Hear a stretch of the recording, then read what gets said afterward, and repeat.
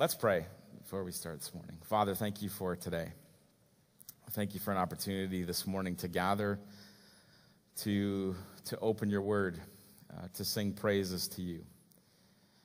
And Father, as we do open your word this morning, as we've been thinking through vision, as we've been led by you in the direction that you would have us to go, and we're thinking about that, and we're talking about that, and we're sharing that with one another. Father, I pray that this morning as we look at one aspect of that and what you're calling us to do as a church, and what you're calling us to do as individuals, that you would impress upon our hearts today how this applies to us individually. We know what's written in your word. We can read that, yet we need your Holy Spirit to guide us and to lead us into that truth.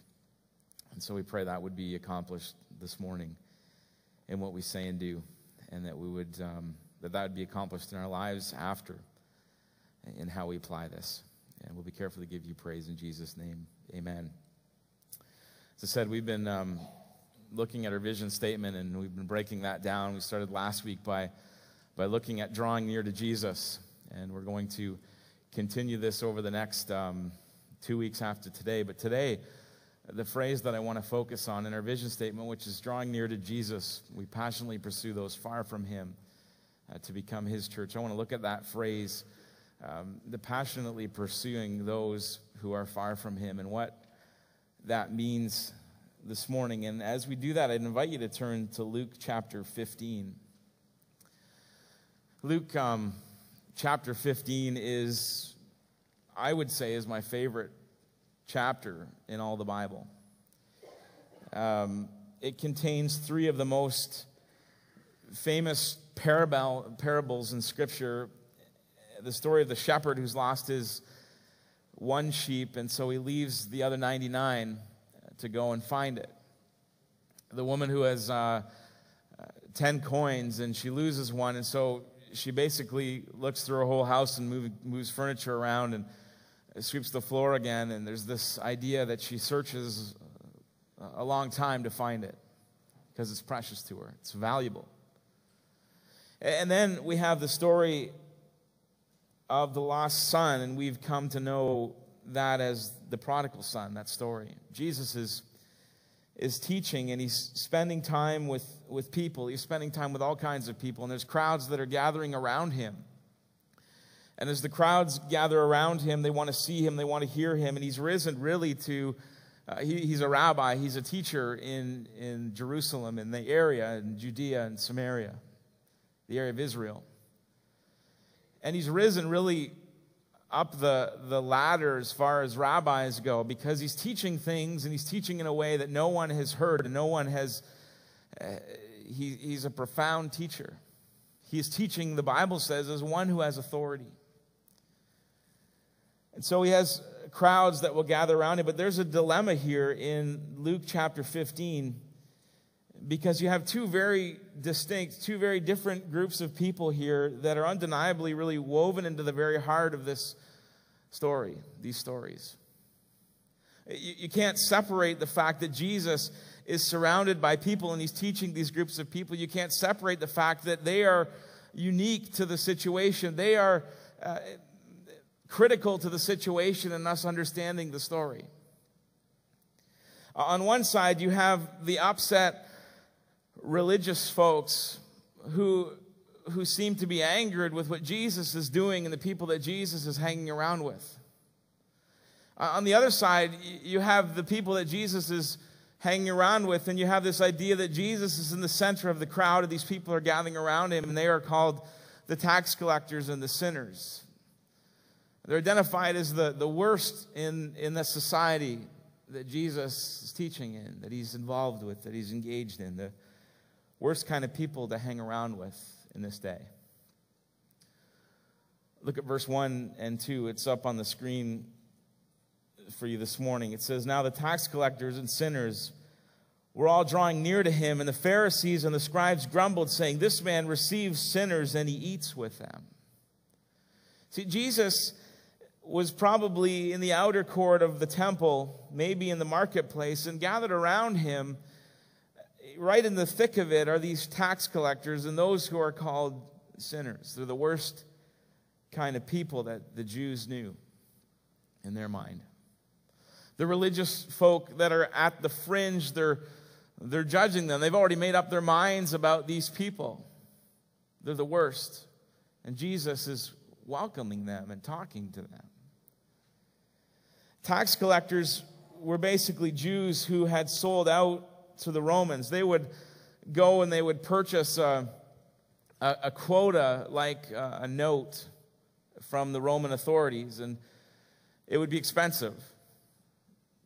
But they would then be able to tax their fellow countrymen whatever they wanted. And the Romans would say often, well, you can add some charges onto that. You can add some fees onto that. They're already charging an exorbitant amount of money, and yet they say to these Jews who have bought these things from the Romans to say, you can tax a little bit more. You can charge your fellow countrymen a little bit more. And so they had this reputation amongst their own people as being crooks. You know, you're ripping off your brothers and sisters, your fellow countrymen. The sinners in this context are people who did whatever they wanted. They were not followers of the law that the Pharisees held to be so important. And so at the outset of this chapter, Christ is in the middle of this group of people, the worst kind of people in that day. And just outside of that crowd are the religious folks. They're just close enough to hear, but not close enough to be associated with this rabble. And they're grumbling and they're complaining and they're saying, I mean, this man eats with sinners and he receives them and he talks to them and he hangs around with them. How dare he do that? And that's what's going on here as people are gathering around, the religious at the fringe murmuring and grumbling. And as I read the scriptures and as we read the scriptures, I think it becomes introspective for us. We look at ourselves as we see through the lens of Scripture, and I have to ask the question, do we ever see ourselves? Do we ever find ourselves doing that? At the edge of the crowd, grumbling about people like that, talking about what they do, what they say, and we're pleased with ourselves because, oh, I'm not like that. I don't do that. We don't talk to them. We don't look like them because we don't do what they do. I admit this morning I've been there. Willing to complain and judge instead of passionately pursuing those far from Jesus. You see, Jesus says, I have come to seek and to save that which was lost. When he was taken up into heaven, he says to his followers, he says, as the Father has sent me, so I send you. So I send you to do the work, to continue the work that has begun in me, is really what he's saying. The Pharisees' dislike of the sinners and the tax collectors is a profound theological problem here. They understood very well that God is holy and God is perfect, and yet they knew nothing of his compassion and nothing of his mercy and nothing of his grace. And that's ultimately, I believe, why Jesus tells these stories in the context of these people, within earshot of those who are gathered around him, including the religious folks on the fringe. Every one of these stories demonstrates that a God who had lost something significant would be driven to find, to go after, to seek, to passionately pursue that which was lost. There's a risk for Christ here.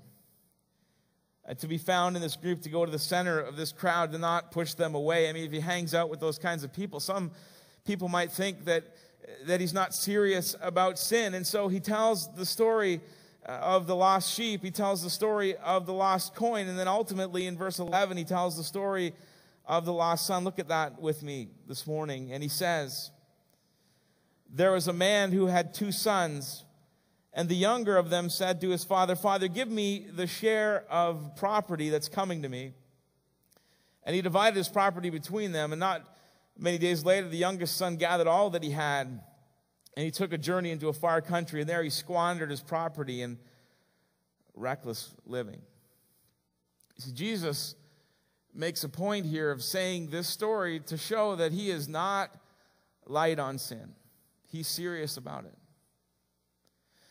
And sin is an offense. And he demonstrates here that the son has offended the father in several ways. The first thing that the son does is that he asks for his inheritance. In the Jewish culture, even today, you don't do that. It's basically saying to your parents, you know what? I wish you were dead. I wish you were dead. It's deeply offensive. The worst offense a child can impose upon a parent. And the Pharisees knew that. And no doubt they're appalled by that. They're appalled at this son who would go to his father and say, you know what, I want my inheritance. And basically by saying that, I wish that you were dead. A second offense is that he asks for it immediately. He says, I want my inheritance, and I want it now.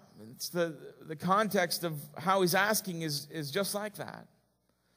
When the text says he gathers all that he has, what the father has to do here is he cashes out a portion of the estate. I mean, unlike today, the estate isn't measured in cash. It's not measured in stocks and bonds and insurance policies and investments. I mean, instead, the wealth is measured in land. It's measured in animals and livestock.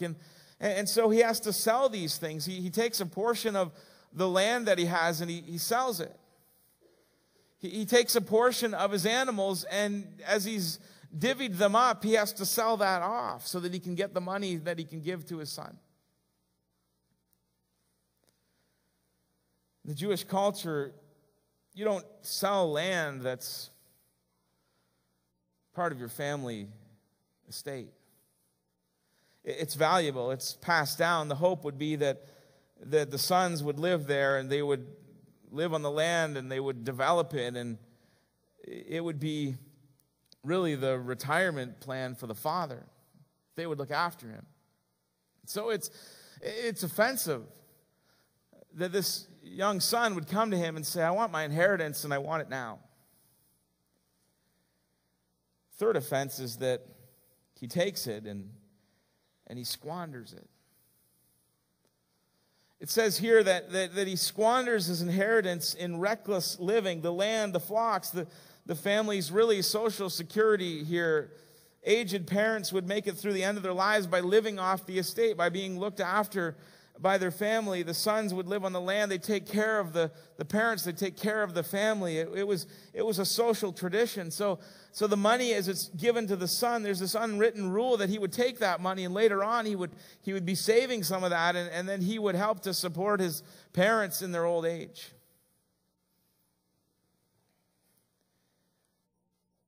But not only does this rebellious son take part of the estate, takes part of everything that his father has, but he takes it and he goes off to a faraway land and he squanders it on reckless living. And when we become independent from God, it's sin. Definition of sin, one definition of sin anyway, is doing things our way instead of God's way. It's deeply offensive to God. Christ makes it clear here that he understands sin. He understands the weight of it. He understands that it's offensive to God. The son goes on a journey, but it's not just a journey, is it? It's not just a trip to another land to take his inheritance. He's really walking away from the father. What he's saying is, you are dead to me.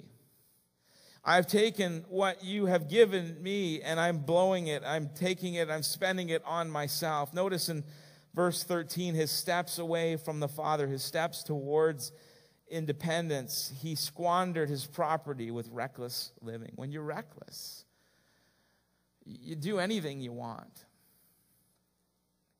There's no leash. There's no boundaries. Step number one in the downward spiral of sin is independence. You're walking away. You're taking those steps away from God.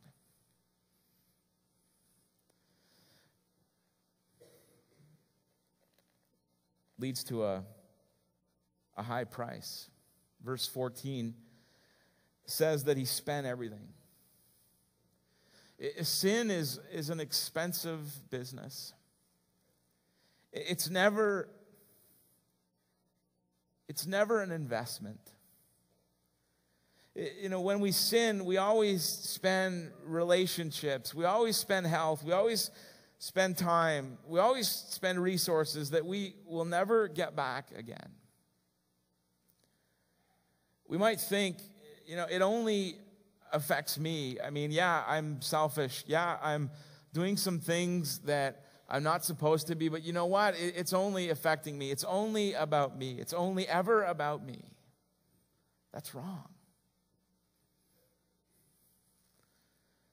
Verse 14 says, when he'd spent everything, a severe famine arose in that country, and he began to be in need. So he went and he hired himself out to one of the citizens of that country, who sent him into his fields to feed pigs. Some of you here are pig farmers. Some of you, like me, like to eat pork. Bacon. But we don't live in a Jewish society. Pigs were taboo. They were not kosher. They were forbidden by the dietary laws in the Old Testament. He's in a faraway land, which is a stretch. He's working with the very thing that his countrymen despised, frowned upon. But more than that, he's doing a job that the farmers didn't even want to do. It was hired out. It was really more of a favor to him, because they realized this guy is way away from home and he's got nothing, and it's famine. Giving him a little bit of money. You think of the moment there. Think of the downward spiral of this journey that he's on. The text says he's longing to be fed in this famine. With the pods, they feed to the pigs, but no one gave him anything. And some of us have been there. Maybe not literally, physically. Figuratively, we've been there. We felt the downward spiral of sin. We've been caught in that vortex for something to satisfy us. The only problem is that the longer it goes, the emptier we feel. Verse 17 says, ultimately he came to his senses, and we also do that. We've also been there. Maybe sometimes we go to bed at night and we put our heads on our pillows and we say to ourselves, how in the world did I get here? How did I get to this place where I feel like I'm so far from God? I can't believe that this is where I am. And he's desperate. This is desperation, the feeling that you have to do something about your situation, the whole downward spiral of sin. And that's what led this boy to wake up. Verse 17 says that when he came to his senses, how many of my father's hired men have more than enough bread, and I am dying out here with hunger? I will get up and I will go to my father. And he practices this little speech that he's going to give to his dad. I've sinned against heaven and in your sight. I'm no longer worthy to be called your son. Make me as one of your hired men. Remember that. Remember that for later when we talk about it. Make me as one of your hired men. And maybe you're reading this story, and maybe as the Pharisees are hearing this story, the religious folks that are on the outside of the story, they're saying, finally, this kid gets it. Finally. Repentance has come. But he says he's no longer worthy to be called his son. He'd be glad to be made as one of his hired men. In the system of that day, there's really three kinds of servants. There's one who's called a bondslave, and they were owned, they were property. They attached themselves and really threw themselves at the mercy of the owner because they had nothing. They were in a position where maybe they'd lost their property, maybe they'd lost their family, and they're just throwing themselves at the mercy of someone to be a bondslave. And there's a relationship there because they're totally dependent upon their master. Then there's household servants who had a little bit more independence. Finally, there's hired men who might live in the towns and the villages, and they would be brought in and they would be hired in on a daily basis, and they would be paid their wage at the end of the day, and they would go back to their village, and there's independence there. They were working. They're hired to do a job. Have you ever met someone who says, I don't like where I ended up. I need God.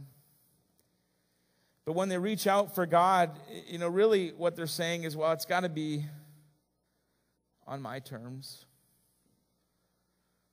It's got to be on my terms. And I think that's a bit of what this boy is doing. This isn't repentance yet. It's desperation. Jesus is not light on sin. And so he tells this story to make a point. I can be compassionately committed to these worst kinds of people in your eyes, but I fully understand that sin is offensive to the Father in this downward spiral of an individual's life. At this point, you can almost hear the Pharisees and the religious folk on the fringes saying, you got it, Jesus. Maybe Jesus is not such a bad guy after all.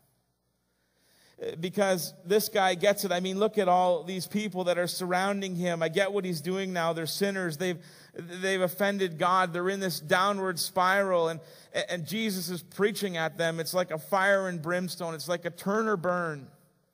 We love that kind of stuff.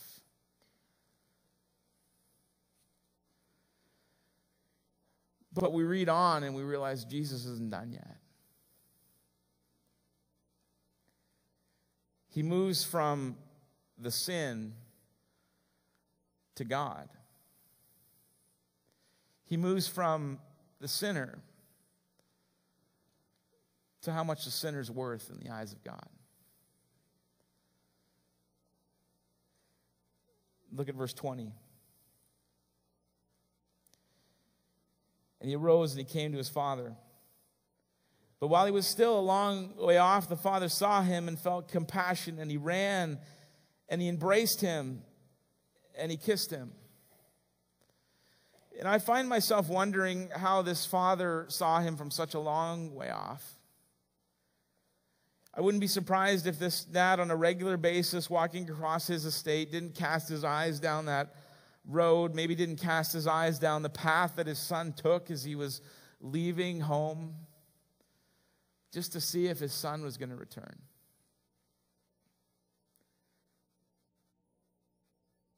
You see, I think he was looking for him. I mean, it fits with the other stories, doesn't it?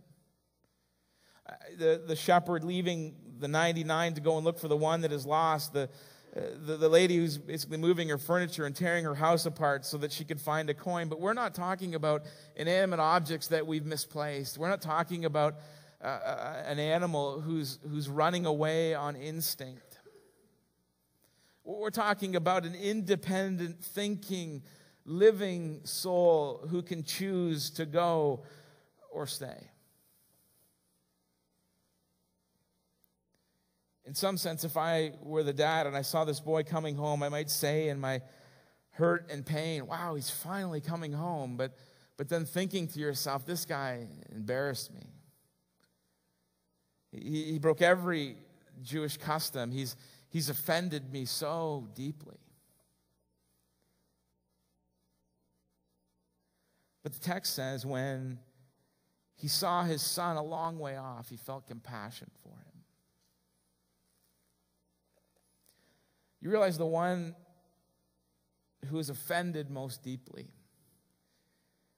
was the one who cared most deeply for this boy.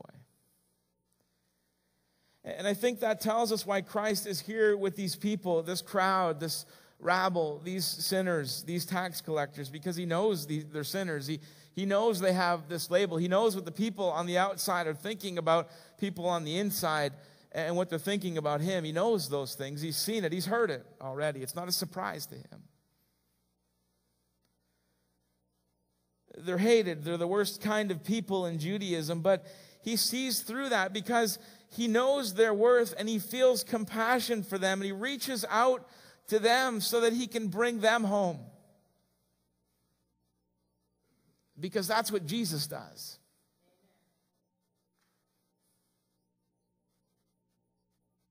I have come to seek and to save that which was lost.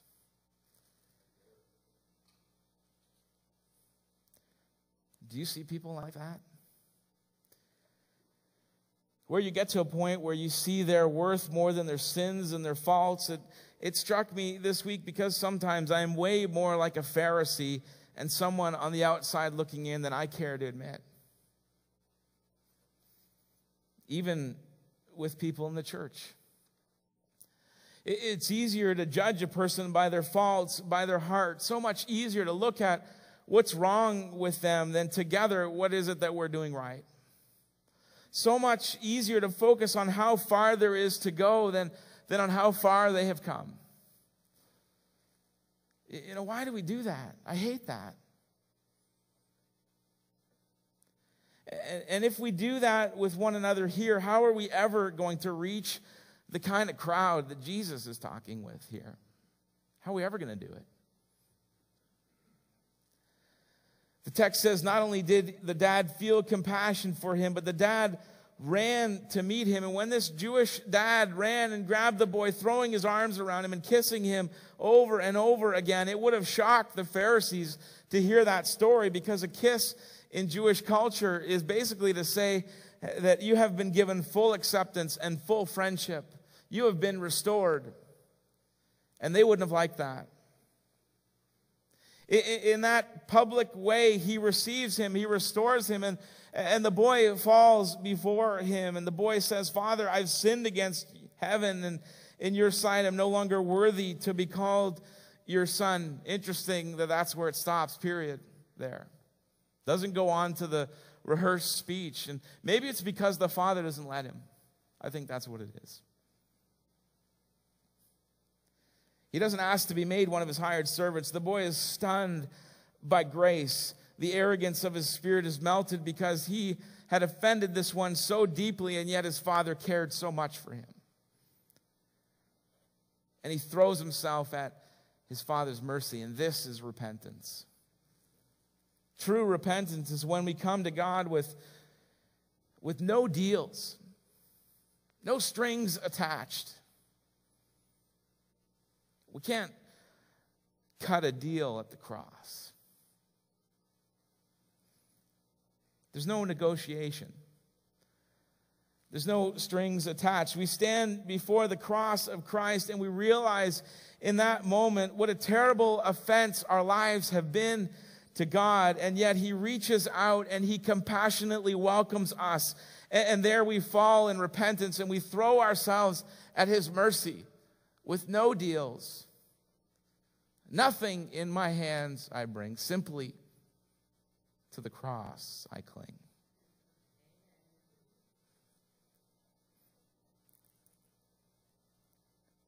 When the dad received the son,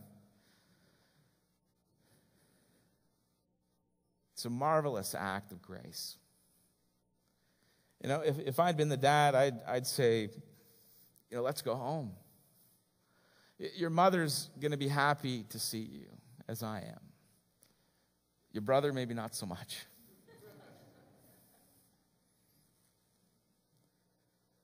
By the way, I'm glad you're back. And I welcome you back into my home. But the rules haven't changed. It's still my house, and you know what? You're going to be on a short leash for a while. But it's amazing what the father in this story does, because he takes them back to the tent or whatever they had, and he says, "Bring me a robe," which is a sign that that he's family. He says, give me the family ring, which is a sign of family authority. And he says, get shoes for this boy's feet, which was a sign that he is a free man. He's not a slave. He's not a servant. He's not a hired man. He is my son.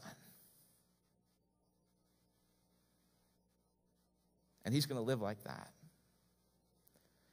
See, God the Father has beautifully recognized the worth of the sinner. He's totally forgiven him, and he's not put him on a short leash. He's cut him in to the family. No conditions, no leashes. He's fully restored him to the Father and to the family.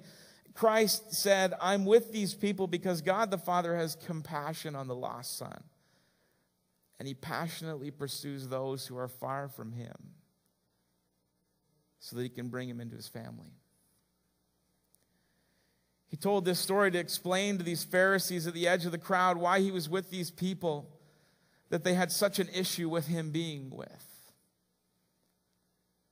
You know, one of the important applications for us today is the searching of our own souls, because when we look around us, maybe the worst kind of people in our culture who are so unlike us in thought and value and philosophy and orientation, do we see them through the eyes of compassion? Do we see them as Jesus sees them? He sees them, yes, as sinners, because he's not light on sin. He's serious about it, but he sees what they can be in him.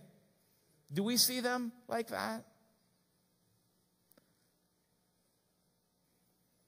I've been in the church my whole life, and I love the church. But I wonder sometimes, why does the church produce so many mudslingers? I mean, I think of some of the churches that I've been involved with, and I have to admit some of them have had a lot of people in them that were just cold. Sure, there was joy when they were together, but whenever there was something outside of the status quo, they clammed up. They didn't think about things that really mattered anymore and genuinely ignored certain people who looked different. Somebody's marriage went sour. They threw some mud at them. Somebody's kids were a little wild, more mud. Selection of music was a little different, more mud. Somebody didn't dress the right way, a little bit more mud. I think people liked playing in the mud, and they liked picking it up, and they liked throwing it. I've learned to hate that. But sometimes I find myself throwing mud at the mudslingers. And I realize sometimes that I've thrown mud myself. This guy I grew up with, his name was Mark. He was different. He looked different. He dressed different. He's not a social outcast, but he wasn't in the in crowd. When our group got together and played hockey, you know, he wasn't invited. He was never invited to birthday parties. It wasn't that we didn't get along with him. I mean, I did. But on the others left him out for some reason. Came from a tough home. His mom was a believer. His dad was rough. He's a little scary. He's a big guy. They weren't wealthy. I assumed they had a tough time, yet they did their best. In high school, Mark began to make some choices that were appalling to the good Christian kids. You see, Mark smoked, and he drank a bit. He probably did some drugs. But I think Mark was trying to fit in because he just didn't fit in the church. I remember going on a canoe trip when I was in high school. It was a church trip, and he brought a pack of cigarettes with him, and he hid them, and I wasn't going to tell on him. I was trying to befriend him. I thought it would be a good opportunity to do so. And yet, as we're canoeing in, we're quite a bit ahead of everybody, and he smoked them all on the way in. 4-hour trip. Tuesday night, he's out there over the fire trying to get some smoke. I don't think that helps. But I remember seeing him out there doing that.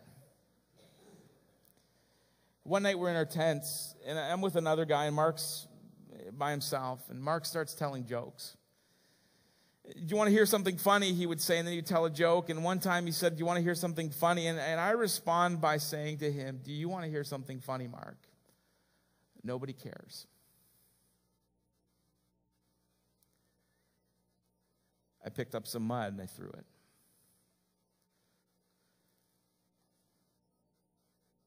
It wasn't the right thing to say. And I knew it right away, and the silence was deafening. I didn't sleep much that night. Early in the morning, I talked to him right away. I tried to make it right. See, I who knew better had said what perhaps many others had said to Mark, instead of encouraging him, instead of loving him and caring for him, which is what Jesus wanted me to do. And that was more than 20 years ago now. Probably more like 25 years ago. And I tell you, it may not seem like a big thing to you, but it has radically impacted my life. God has revealed to me afresh again this week as I have been praying for my heart for the lost. Those who are far from him. There are people who are different. They look different, they smell different, who have a different set of beliefs than we do. And sometimes our fear that if we befriend them, we will just start to look like them and act like them, so we don't do it. But yet, and sometimes in our fear that if we start to hang out with them and start to be with them, that we might look like them and we might act like them, we forget that maybe, just maybe, they'll begin to look like us. And more importantly than if they look like us, because we are fallen and we make mistakes and we mess up, but more important than that, maybe, just maybe, they will begin to look like Jesus.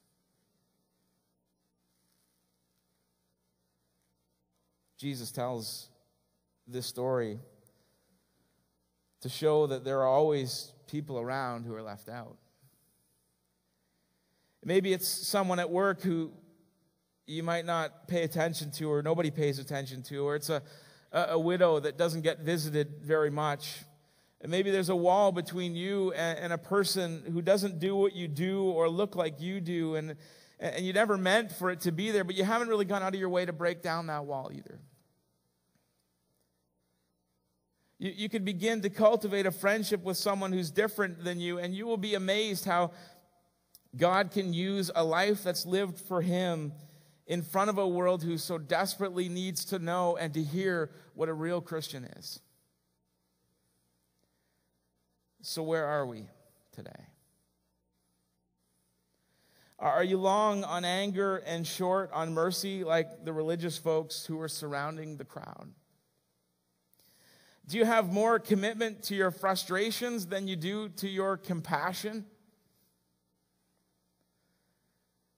If that's the case, then something needs to change.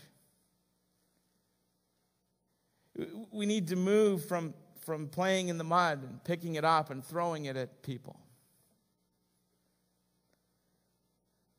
We need to move from that to people who passionately pursue those who are far from him, to let his compassion flow through us. Let's pray. Father, as we gather this morning and we're confronted by the story of Jesus, who had compassion on the tax collectors and sinners, and he ate with them, and he spent time with them, and he taught them, much to the amazement and disagreement of those around him who didn't think he should. I thank you that he gives us the example because he was given the mission to seek and save that which was lost. And he gives us the example as he extends that baton to us, as he extends that mandate to us to say that you need to do this. You need to passionately pursue those who are far from me because I love them. And I want them to understand what you have, to understand what you've been given. Father, I pray this morning as we think of our own lives, as we reflect on our own lives and the things that we do, the things that we say, the people that we hang around with, the people that we don't. That we would be able to have the courage of Christ, who is not light on sin. He's serious about it. I trust that we're serious about it in our own lives.